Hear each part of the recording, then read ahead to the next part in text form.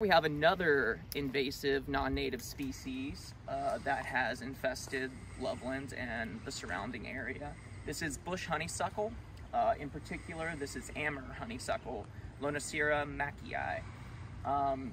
We have been working here in the forest to remove sections of it, and as you turn and you look around, you'll notice that some areas the honeysuckle is absent, and then you'll see some areas where it is very, very thick.